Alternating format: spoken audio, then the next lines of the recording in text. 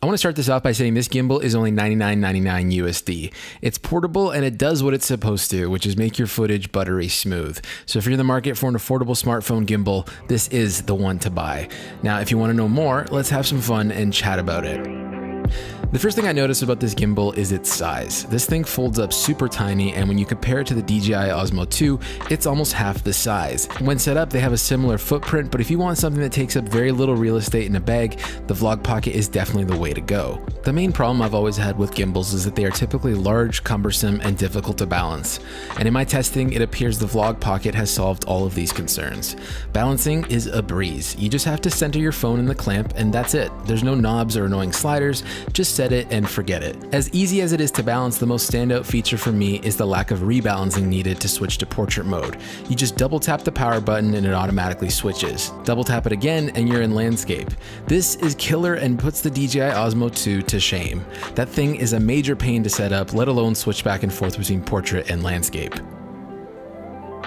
Now, although this stuff is cool and welcome, what it all comes down to is whether or not this gimbal is stable. And thankfully it is. In my testing, I saw no major discrepancies in stability between the Vlog Pocket and the Osmo 2. And even though they both share a maximum payload of 240 grams, I actually found the motors on the Vlog Pocket to be a tad stronger. They even supported extra lenses without a counterweight with ease. The Osmo Mobile, on the other hand, started to shake and it never fully balanced. This ability to manage the payload got me thinking, so I clamped on a Siru wide lens, which I'm also testing at the moment, and it created this cool wide selfie style vlogging point of view.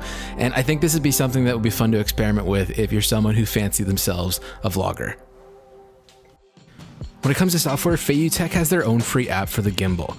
This gives you a wide range of extra toys and features such as slow-mo, motion time-lapse, and dolly zoom. I'm unfortunately running iOS 13 beta, so I can't officially comment or dive into any of these, but even still, I found the motion tracking, which is very similar to DJI's Active Track, to be quite responsive and accurate. As with any gimbal, I usually recommend manually moving the gimbal and not relying on software, but it's cool nonetheless that Feiyu has included these extra perks, especially given the low price point. And really, that's what it all comes down to. At 99 bucks, it's hard to nitpick any flaws with this gimbal. I don't think this gimbal is the best. It can be a tad shaky given how light it is, and it's probably not the best for smartphone filmmaking either. That being said, I don't think it's incapable. In my workflow, a gimbal is a very specific tool for a very specific shot. And an ongoing theme for this channel and for me is I want to use what has the least barriers between me and the image I want to capture. And so when it comes to gimbals, this thing is barrier free, and I highly recommend it. One thing I totally forgot to mention is the Vlog Pocket has 14 hours of battery life. So anyways, 14 hours battery life, pretty good. I haven't charged it once.